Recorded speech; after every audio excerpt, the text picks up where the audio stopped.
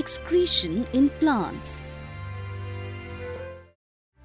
Excretion is the process by which living organisms get rid of waste after taking the required nutrients from the food they consume.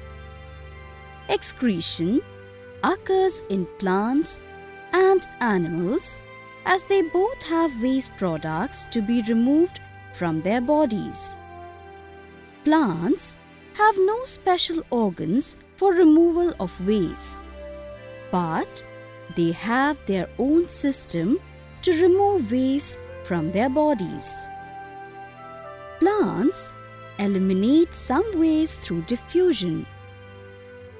During the day, excess oxygen gas produced by photosynthesis is released through stomata. Carbon dioxide produced by respiration is normally used up during photosynthesis. So, you may say that the waste product of respiration is used as raw material for photosynthesis. Oxygen gas produced as a byproduct of photosynthesis is used up during respiration. At night, as photosynthesis slows down, carbon dioxide is not used up, as there is no photosynthesis during dark hours. In daytime, rate of carbon dioxide consumption for photosynthesis is much higher than the release by the plant.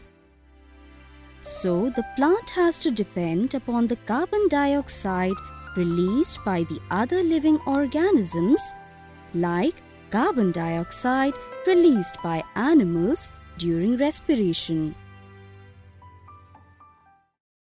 Plants get rid of the waste products in the following ways. Gaseous waste products like carbon dioxide from respiration and oxygen from photosynthesis and water vapors are excreted from tiny pores, stomata. This kind of elimination usually takes place through diffusion, a physiological process through which molecules move from their higher concentration to lower. During photosynthesis, gaseous carbon dioxide enters the plant cell by diffusion, and once the photosynthetic products are formed, glucose is stored in the leaf and oxygen is released out through diffusion. The oxygen released during photosynthesis is an excretory product for the plant, but it is a life support gas for all the living organisms. All living organisms, including plants, use oxygen gas for the respiration process. During respiration, whether it happens in plants or animals, carbon dioxide is released as an excretory product. In plants, inflow and outflow of gases takes place through diffusion. When concentration of any of these gases is more inside the plant cells, they are excreted in the atmosphere. As during diffusion, molecules move from the region of higher concentration to a region of lower concentration. This way, the gases excreted are diffused through the stomata present on leaf so that they can be removed from the plant. Plants also eliminate waste by shedding the leaves. With time, there is an accumulation of waste in the vacuoles of the aging leaf cells. These leaves eventually die and fall off. With this, the metabolic waste accumulated in the vacuoles get removed from the plant. In some areas during autumn, the color of the leaves changes to some different color which is usually a bright shade. This happens due to the storage of some waste pigment in the leaves. Soon these leaves fall off and the plants get rid of certain metabolic waste from its body. Other excretory products of plants. Have you ever noticed sticky, milky substances coming out of leaves or stem or bark of a tree? These are excretory products and most of them are useful to human beings. In old trees, some waste products get collected in the bark of trees. When the bark is shed, the wastes are eliminated. Quinine is obtained from the bark of cinchona tree. Quinine is the name of a medicine which is used to treat malaria. It is a type of alkaloid which is often bitter in taste. Latex. Ficus elastica, which is commonly known as rubber plant. It secretes a milky, sticky sap known as latex. Latex is collected by making cuts into the bark with a special knife and allowing the latex to flow into a cup. After about 3 to 4 hours, the sap is manually collected and some chemicals are added to harden it. Process form of the product is used to make toys, glass and tires. The seed pods of Papaver somniferum, commonly known as poppy plant, secrete pale yellow latex when cut open. Dried latex from the poppy is used as a drug by the name opium. Opium is a highly addictive drug that causes several bad effects on the brain. Smoking opium causes irreparable damage to the heart, liver, kidneys and lungs. Morphine is a type of drug which is extracted by heating opium. Morphine has several medicinal uses also. It is the most effective pain-relieving medicine and is used in severe pain caused due to some injury or surgical procedure.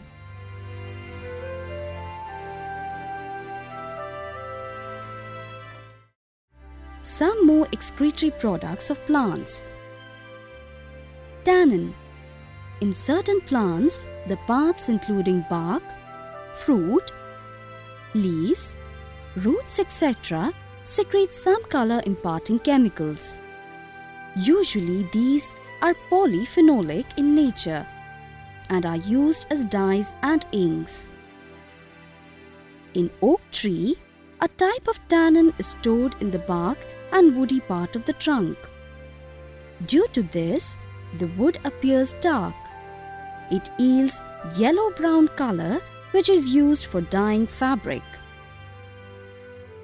Katha, which is used to give red color and typical flavor to palm, is extracted from the heartwood of Acacia catechu plant. Gum raisin. Many plants produce gums raisins which are used to make a wide range of products. Gum raisin, a natural mixture of gum and raisin that is obtained from the roots, leaves and barks of certain plants. Asafoetida raisin is produced by solidifying juice that comes out of cuts made in the plant's living roots.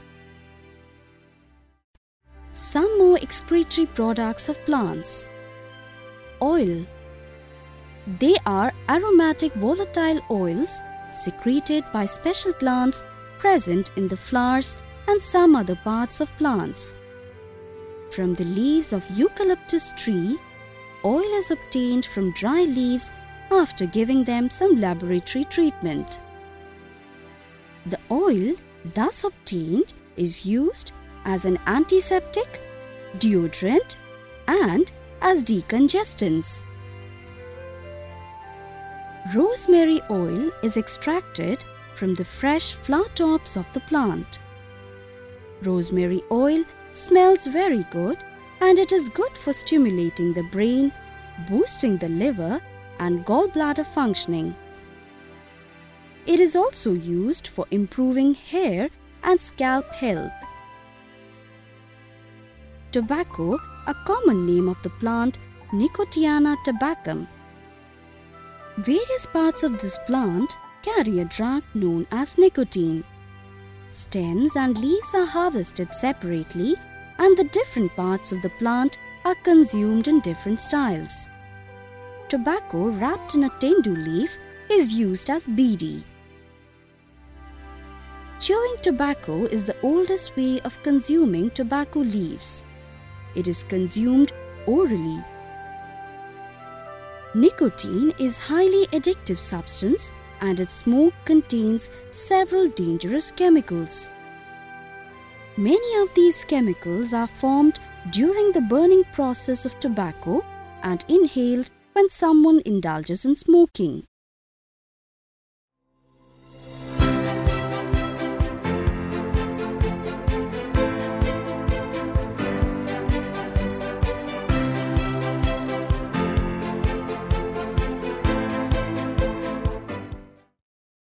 Mendel's law of heredity. Johann Gregor Mendel was born to Anton and Rosine Mendel on July 22, 1822 in the Czech Republic.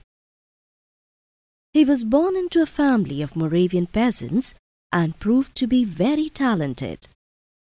During his childhood, Mendel worked as a gardener and studied beekeeping. Mendel demonstrated that the inheritance of certain traits in pea plants follows particular patterns, now referred to as the laws of heredity. Gregor Mendel is also known as the father of modern genetics.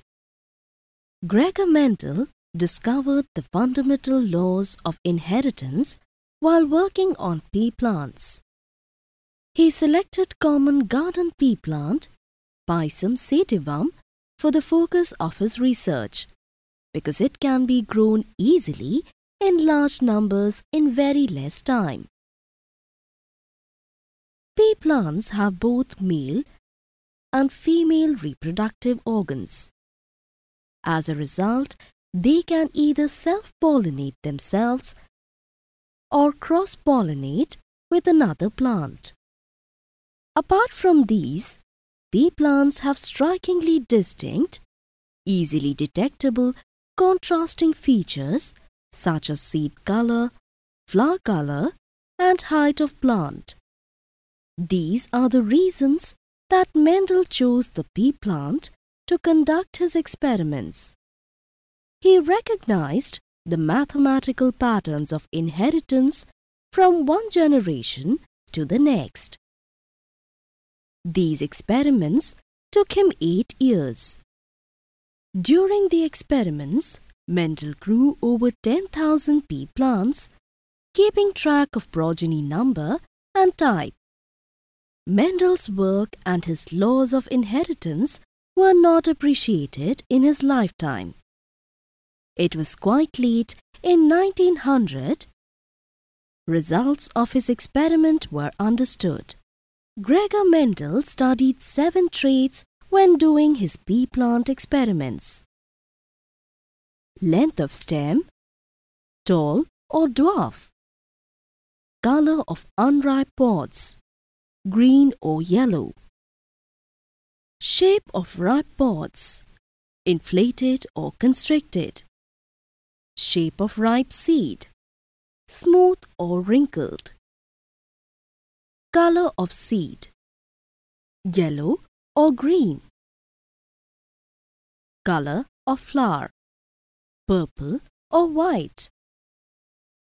Position of flowers, axial or terminal. He used several versions of these pea plants to discover the laws of heredity. Mendel's experiments. Mendel's experiments involved crossing and testing a large quantity of selected plants. His aim of doing these experiments was to examine how the plant's characteristics were passed on from one generation to the next. For 8 years, Mendel cultivated thousands of pea plants. Mendel conducted breeding experiment in 3 steps. Selection of pure parent plant. Production of first generation of plants by crossbreeding. Raising of second and subsequent generation by self-fertilization. In his experiments, Mendel was able to selectively cross-pollinate pure breeds having particular trait over many generations. In Mendel's experiments, when only one trait at a time was considered, the data was represented in monohybrid cross. The experiment dealing with a single character is called monohybrid cross. For crosses considering only one trait to be analyzed, Mendel first selected pure line plants, means the plants that produced similar traits generation after generation. Pure line plants for height were selected. Tall plant on one side and dwarf plant on the other side.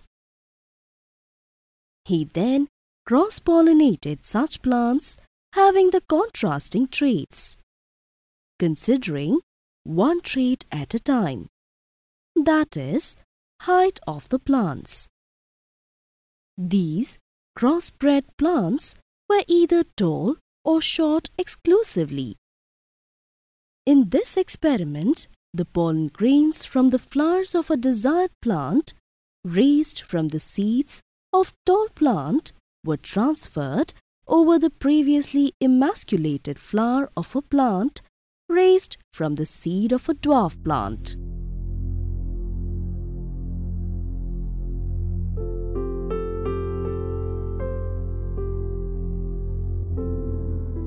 After the transfer of pollen grains, the cross-pollinated flower was properly covered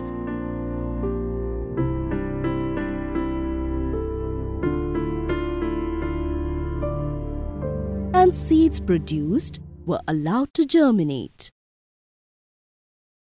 Height of all the plants of F1 generation was carefully observed. Mendel found that all the plants of F1 generation were tall and there was no intermediate height. In this experiment, tallness completely masks dwarfness trait when true breeding plants are crossed. This shows tallness is dominant trait and dwarfness is recessive. Mendel then crossed the plants of F1 generation with each other.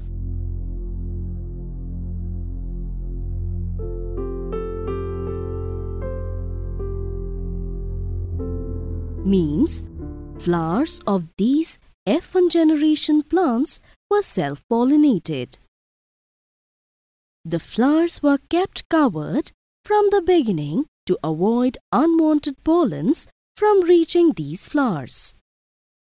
In F2 generation, Mendel observed the appearance of both tall and dwarf plants in 3:1 proportion. The breeding experiment dealing with a single character is called monohybrid cross. For example, when one trait like height of plant was considered, it was identified as monohybrid cross. Each allele is given a symbol. In the case of height, T might represent tall and T in lower case represents dwarfness. By convention, uppercase T represents the dominant, lowercase t represents the recessive. During monohybrid cross, Mendel found that offspring from first generation, expressed as F1 generation, always has dominant trait expressed in them like tallness in case of height of plants and purple color in case of color of flowers. However, the next generation expressed as F2 generation consistently has a 3:1 ratio of tall to dwarf. Mendel also studied the inheritance of two characters simultaneously. A breeding experiment dealing with two characters at the same time is called a dihybrid cross. Mendel considered shape as well as color of the seeds simultaneously. He crossed plants from seeds of round shape and yellow color with those with wrinkled seed and green color.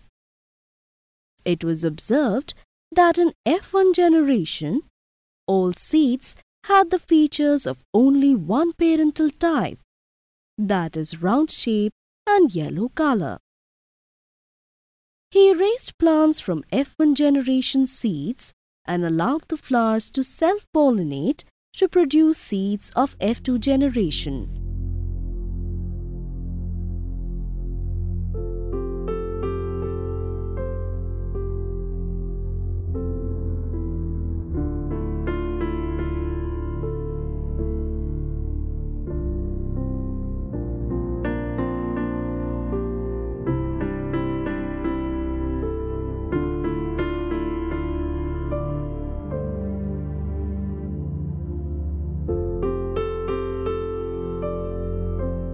These flowers were kept covered from the beginning. In F2 generation, Mendel observed the appearance of 4 types of combinations. These included 2 parental types and 2 new combinations. Parental types are round-shaped and yellow color and wrinkled shape and green color. The 2 new combinations are round shape and green color, wrinkled shape and yellow color.